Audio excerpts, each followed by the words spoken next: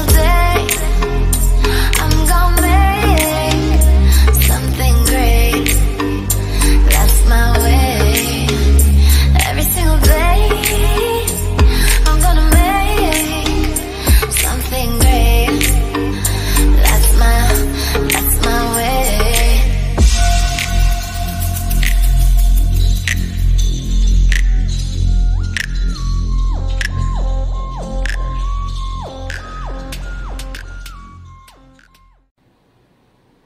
Hi everyone, it's me, little Frenchie, and I am on a feather kick. These last 2 weeks I've been practicing all my feather paintings, and I'm going to show you all the different paintings that I've been playing with and trying. And I have loved feathers since I was a little girl. I would collect them even if my parents would tell me they're gross or whatever.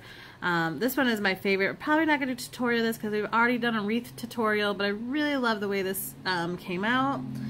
And these are just the other feathers, and some of them are like incredibly unnatural. Like this one, I love rainbows. If you know me, you know I love rainbows. I decided to do some rainbow stuff. And here's one kind of like saw and decided to check it out. I have some real feathers here to take a look at, so you could kind of see, like, look at the color on this. So I think these two are at least little peacock feathers, and there's something like, you know, when you're painting feathers, you can really just take a look at the feather and look how it is. And I think today I'm not going to do any of the paintings that I've already done. I'm going to go with some inspiration of what I already have. Look at this blue jay feather. So me and my kids used to live behind a state park, and we would go on hikes and find feathers all the time and really just bring them home, or we'd find them in the yard. And look at this. These are all natural feathers that we found out and about, going hikes or going to the zoo or wherever we were. We would just find feathers lying around, and we would just pick them up, and I have a little vase. Look at that color. So I want us in this tutorial, ooh, I love this one, so just do some feathers. I love this one too. I love the blue, and it's just so pretty.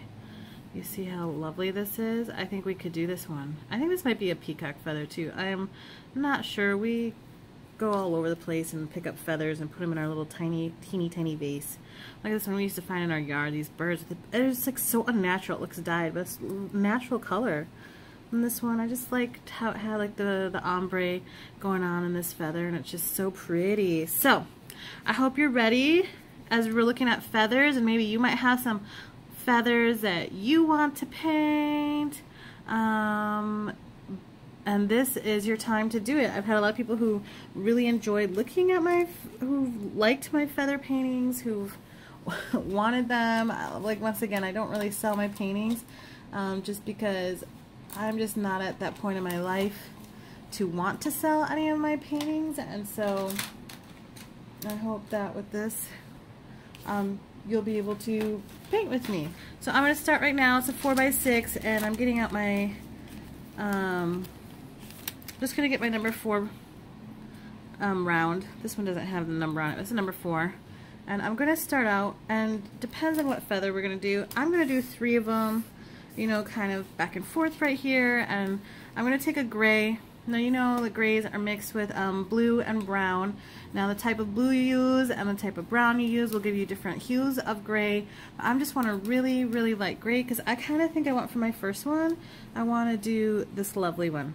So I'm going to put them on the side as we go along, you know, and paint them. So I'm going to do this gray one, and it looks like the gray on the bottom is more of a brown gray. So we're gonna try that. So I'm gonna make my gray, but I was going to be a little bit more of a blue gray, and I'm going to go really light. Now remember to have this out here so you can test it, or whatever you have to do. See, so I can see how dark or light it is. I'm going to pick up some more water, and then I'm just, what we do when we make a feather is I just make one arch to start. Just one arch. That is all. And then from there you go in and you start adding the feathers. So I like to go in and start from the bottom, start from the top, and I just kind of do lines as we go. And so do you see how this one is like brown on this side, and it's got some white, and you just kind of go that way. And then we're going to start on the top. Now this color is really fantastic. It's like a blue with like green. So I'm going to go in here and take my Cobalt blue. Now when you make your feathers, please feel free to use any color makes you happy. Do unnatural feathers that are not really found in real life. I think doing whatever you feel that makes you happy is the best. Now I'm going to go in here and we're going to darken this up later on.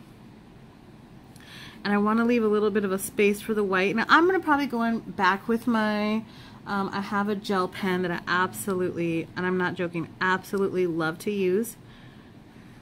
And do some white highlights in here. And we're going to let this one dry so we can go back in and do some more coloring. Now I think the next one I want to do is this really fun orange one. But see, there's two ways. You can draw the underside of the feather, the top side of the feather, or however you want to call it. And this one has a really orangey undertone. So I'm going to take some of my Burnt Sierra and do really light. I'm practicing up here and do that as my under. I'm not doing quite the orange, but more of a beige. And I think for this one, I really want to be the underside. So I'm going to take this one and have it come down this way. And I'm going to take my Burnt Sierra, but let's have it go the same way. So I always like to draw things the same way, right? So we're going to come out. It's a little bit heavy, but you can always push that out later on. And we're going to add darker colors later on. And if it's not. Do you see how I'm just kind of taking the paintbrush and just pushing it out some? And I'm grabbing some more water because I want it to be not quite as heavy with paint because we're going to layer. That's the trick with watercolor. And we're just going to go in.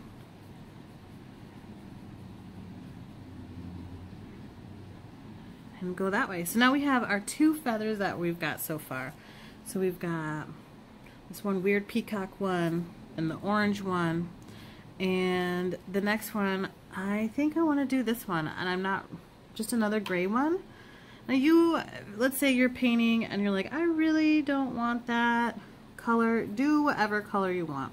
That's the beauty of painting. That's the beauty of art, is you can literally do whatever it is that you want to do.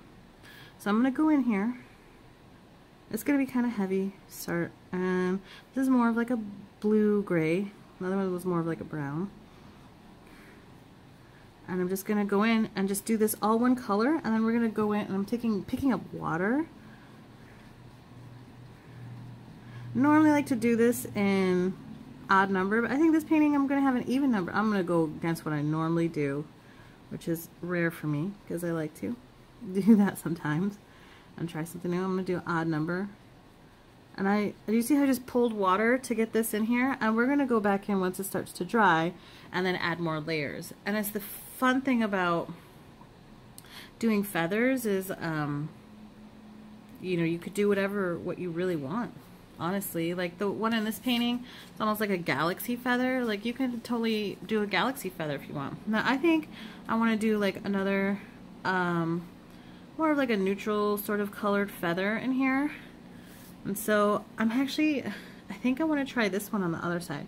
I don't know if you can see it, but it has like all these little orange and it's just incredibly beautiful. So I'm going to try this one on the bottom and see how it goes. Now I haven't tried any of these out. I'm just testing in this video, and you could see like as you're painting you can have a lot of fun when you're doing stuff. So this one got too much paint on there. This one is not quite as like long and wispy. It's kind of like long, right? So it goes up like this and then it kind of comes out like this and goes around. And so I'm just putting the base in because we'll put more color in there. And then from there it has all these little wispies coming out, right? So that's what I'm going to put in right now. And even some of the wispies go the other way. And I'm just pulling it in just to give me like a baseline of what it is that I want to do. Now you can kind of see where I have it. And as we go through, we'll do it. So I have my 4 feathers that I'm using. I'm going to take the other ones out. And these are the ones that we're going to do. Now you can see this one, over here it has like the yellow, the orange. I always start with yellow, and honestly the primaries for the background is pretty good. This is a new Gamboge. I know it looks kind of yellow in here, but it is a warm yellow, which I feel like is on the edge here. And so I'm going to put just some warm yellow over here, just to be the background until we can add more. And if it's too dark for you, you can always, you know, lift it. Like I feel like it's a little bit too dark. Do you see how you can lift? And it just lifts off and it has that nice yellow hue to it. And then I'm going to go in and start with this one again. So this one has like the pretty green, kind of almost like, I honestly, I'm not like a professional feather. I just like them. I'm pretty sure this might be a peacock feather, but I could be totally off. Could be a chicken feather for all I know. But I'm going to take a green, and you take whatever green or whatever color makes you happy. And I'm going to take this green, ooh, gotta watch my hand, and kind of layer it in here.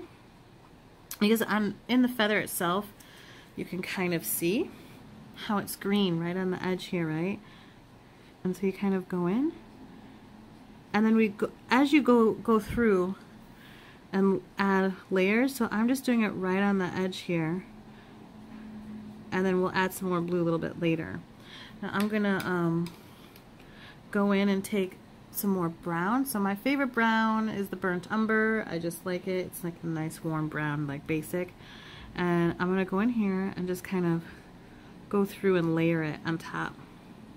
Now the feather thing is kind of new for me, and I know it's really trendy and I really like it. I've always loved feathers, but I love doing birds. I don't really go into detail with their feathers, but as you know, I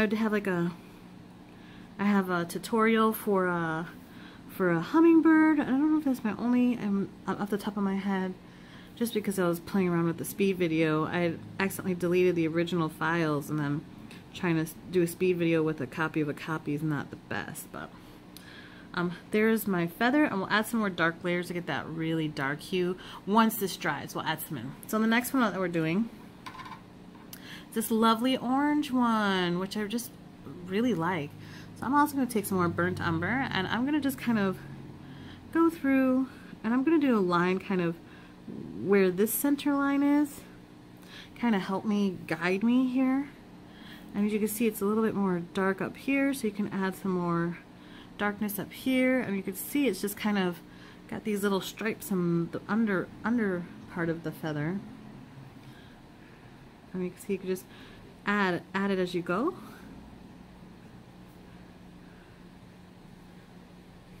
And see, it's still kind of wet, and you know, I'm not quite as like hyper about it, you know, blending, but as you can see, I'm just kind of going with what I see and adding the colors to it. And the beauty about doing feathers is you can go in and you can just add more layers later on to make it to do what you want it to do. I'm going to take some more of my burnt Sierra, and I'm just going to add, oh, see, my paintbrush is too dry. Do you see how it kind of grates on that?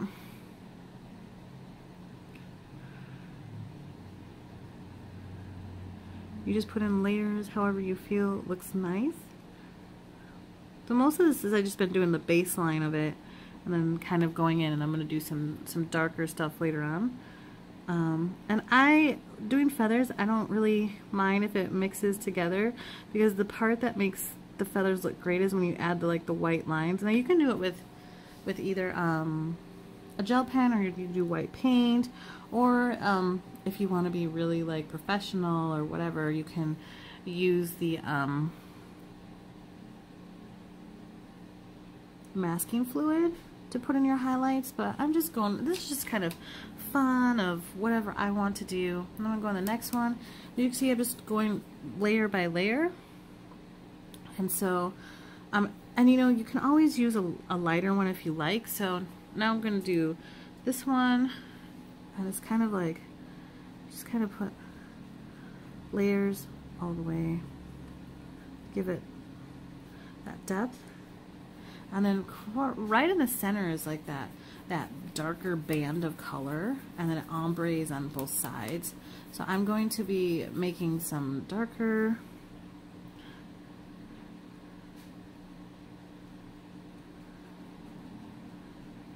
and as you can see, it's kind of, the lines aren't distinct, but this is the part where you go in later on and then you add more lines on top of it. Now we're going to do this cute little peacock feather next and put some layers on here. It's so pretty. I'm going to use a little bit of my burnt Sierra. Kind of just like, it looks like it's like kind of lines on the edge here. Just doing some fine lines. And I'm going to go in and then I'm going to add, it looks like it's that bright green that I'm using over here. Now you can use any green, like I said, any color you want. It just happens to be what I have in my palette. And I don't actually mind pulling down from the burnt Sierra when I'm doing this. Do you see how it's pulling? And it's mixing, but I kind of like that. I wanted to have that effect. And then I see it kind of goes down a little bit more here and on this side. And it almost looks like it has like a layer of like the cobalt blue ever so lightly. Oops, I didn't get enough paint on my brush. The ultramarine is also much more of a deeper hue, so if you want it a little bit deeper, you can do that. And then I'm going to go in and add a little bit of brown. I'm doing this all at once, so it has that blendy sort of feel going on, which I like. And you can use a finer brush if you struggle with making fine points with a brush this big. That would be my suggestion. And so in here, do you see how like ever so lightly, and you just start layering on top, right? So this one, it's almost kind of like squiggly and flowy, and it's like fine kind of feathers that you like to sleep on. And we have one line down here, and you just keep layering your lines on top until you get the feel that you're looking for and you want. You can mix it with other colors. So the feathers are kind of beautiful that way. I'm just going, I don't have enough water on my brush. Now you don't have to use all the colors I'm using. And so you can, and your feathers can be really like not even real looking.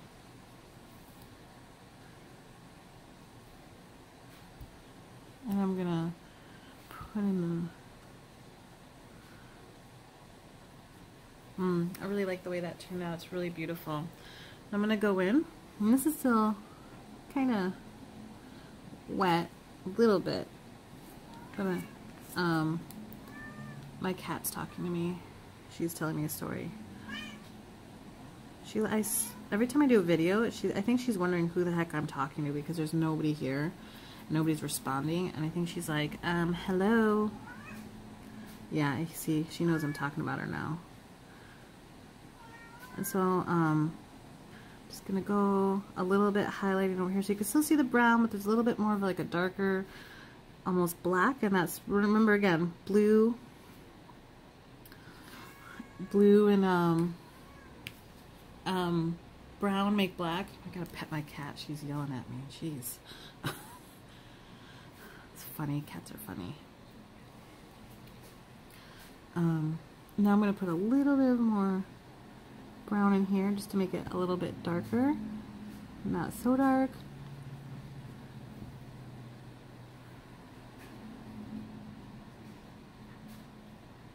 And then all these feathers have these little lines on the bottom, and I like putting them in. I know it's like not as much detail, but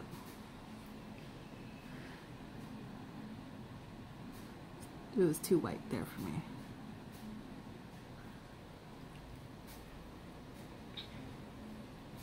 I almost kind of want to put a little bit more orange in the center here, which is the Sierra, burnt Sierra, or whatever it is. I'll tell you later on. I just don't. There we go. I love that. I'm gonna put a little bit in between here. Now, it's not exactly like the feather looks right next to it, but that's the beauty of watercolor. I mean, there are people who do realistic watercolors, and art is quite lovely.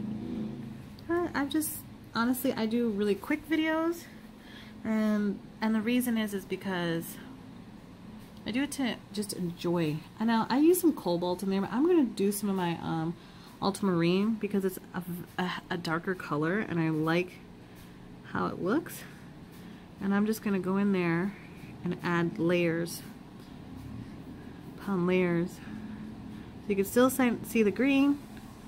And then what I'm going to do up above here, because you see how it has this like white tip, is I'm going to take some gray. Well, I'm going to take my black and water it down heavily. So I'm going to practice over here. And so I have a really, really, really, really light gray. And then I added that to give it the illusion that it's white. Now I'm going to do some, make some black.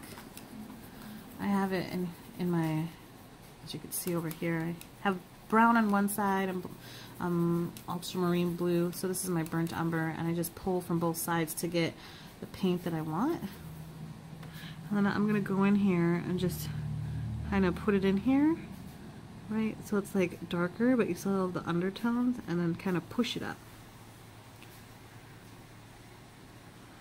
And see how that is? It's giving that. And if you feel like it's not pulling too dark, I feel like I can add some of the green that I have and just add it on top. And once it'll dry to be right. Now I'm going to add some fine, it's dry over here, so we're going to add some fine lines, give it some wispies. This one is not dry yet, but I want to give it some wispies in a minute, so I might have to like actually dry it with the dryer. I'm going to put in some more wispies on this feather, which I have no idea what sort of bird it came from. I'm going to go in here, just kind of, and this one's kind of still not dry either. See that? So what I'm going to do is I'm going to take, oh, my feathers are probably going to go everywhere. Go in here and dry it real quick, so then you can add the layers that you want.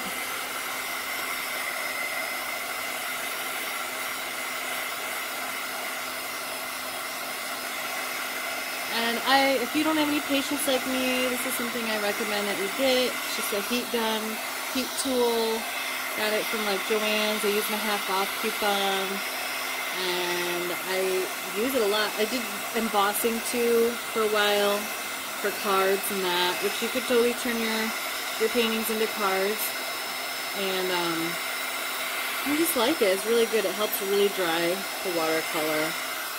Alright, that doesn't take that long to dry. And it gives your hands something to do while you're waiting for it to dry, which is something I need. I like to keep my hands moving. I'm just going to add some more wispies here and add them up here.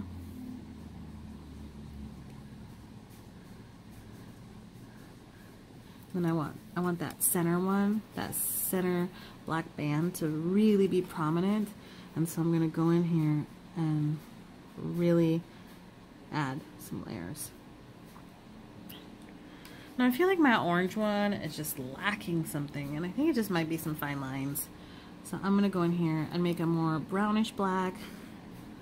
I'm just going to go in there and add some lines. And what I'm doing is just layering on top of the watercolor. That's how watercolor works. And you see how I'm leaving the space for the orange in there? I'm going to do it over here. Now, as you can see, it's not exactly how it looks in real life, but it's okay. It's quite lovely and beautiful. I have a friend who wants me to make her like a ton of feather paintings for her house. I don't even know if she watches my videos, but she sees my paintings, and I might give them to her because she's a good friend of mine. There we go, much more happier with the way that looks. And I'm actually really happy how this turned out. I might just do one more tiny layer of black, but it's going to be more of a blue back. And I'm going to go in here and just add just the lines, just enough. Ooh, yeah. And then I'm going to make sure not too dark. So I'm going to take some of the paint off. And let's see, I'm going to add a little few wispies over here. And on this one too. I'm just going to go in here and if you feel like it's too dark, just put some water in there.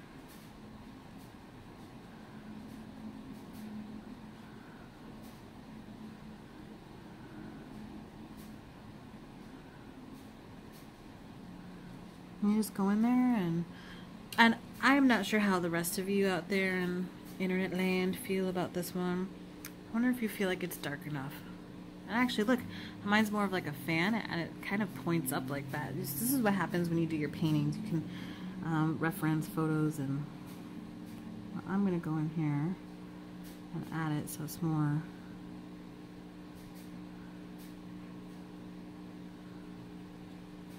There we go. Now I'm a little bit happier with that. And then I'm going to add this more little yellow in there.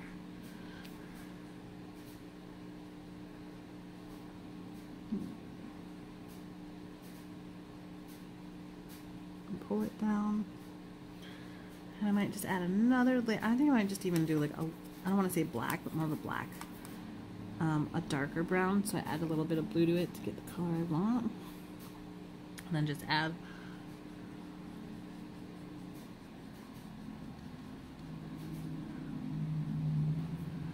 and see how light my touch is when I put the feathers in.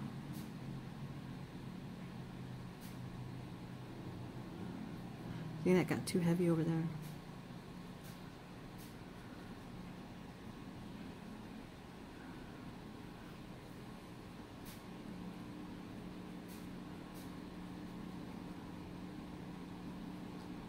And then I feel like this is pretty good. This is how you do feathers. And I'm pretty happy. So here's the trick that I like to use with feathers. I think give it a little bit of pop. I have this this ink pen, and I've tried other ink pens. This is a gel, and I really like it. And this is where I go in and add. You don't have to do this. A lot of people say it's mixed media when you do this. I don't really care because I'm not doing this to win any awards or anything. But I like to go in and then add some lines here and there. So like especially over here by the dark. And honestly, I'm feeling like it's almost like too wispy, and so you can always go in here and smooth it out. I feel like it's kind of crazy. And then I'm going to go in here and put this white line up in here. And even though in the painting or in the real life it might not have that, kind of shows. This one I did a pretty good job of getting the wisps on, so I don't feel like I need it quite as much. And I want to do it on this one.